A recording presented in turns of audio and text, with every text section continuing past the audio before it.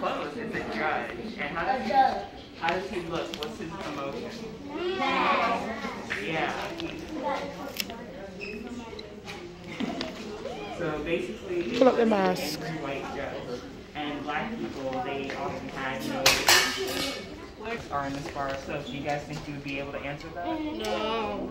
No, because it's impossible. You don't know how many are in there. 55. No. You can make a wild guess and be correct. 37. No. 37. The students would be told to go in and sit down and ask to be served. So that, you guys know what the NAACP is? It was, what? It's not the police. It was the National Association for the Advancement of Colored People. It was an organization that helped with the civil rights movement to help black people get the rights that they deserve. So the NAACP would gather students and give them rules such as be polite, no talking, be direct, go in and sit down and ask to be served. So this man right here, his name is Ernest Robinson. He was one of the students who was arrested for sitting down at the lunch counter and protesting. And have you guys ever seen any protests on TV? What protests have you seen? I've seen like a lot of protests with like opinions and stuff.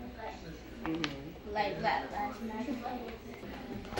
Two scenarios. One, what it's like to be colored, to be black and be served, and one is what it's like to be white and be served. So here's the first one. Excuse me. Excuse me. There's nothing to do. I would like to order, please. You're not supposed to be in here and you know it. I would like to order a cheeseburger, french fries, and a Coke, please. Hey, Eric, can you come here a minute? I don't think I'm going to be able to get you a hamburger. We just ran out of meat. Well, then the fried chicken will be fine. Thank you. I'm sure we're out of that too. What's going on? He wants me to serve him lunch. I would just like to order like everyone else here. Well, you are like everyone else here at that party. Come on, let's go. I just would like to... We don't serve your kind here, and you all know that. Let's go.